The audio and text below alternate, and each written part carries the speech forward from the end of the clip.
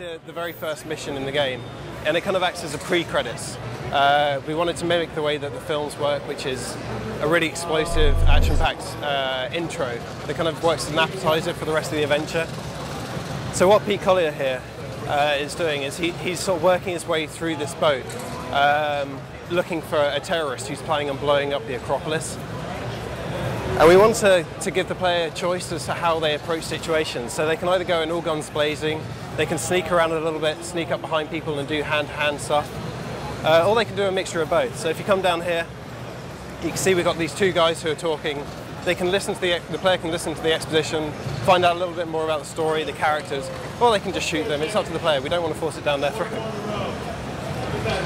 So that was one of the takedowns that we got in the game. We've got about, I think it's 90 different hand-to-hand takedown combinations. You can do it over cover, you know, stealthily, action.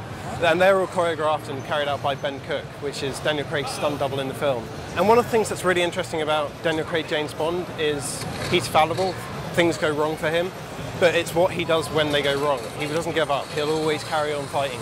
He'll always carry on to complete his objective.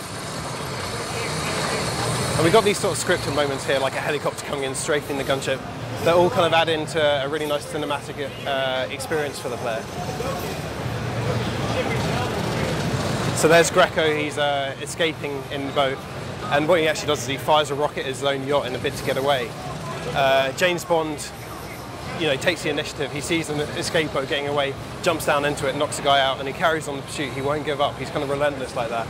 But it also allows us to fluidly transition between the hand-to-hand and the gunplay, the on-foot sections, and the driving and back again. We wanted to make it as seamless as possible because then it's a cinematic. We made sure we give them that, but we also want to throw in some stuff that they maybe wouldn't expect, just to keep me on the edge of the seat all the way through.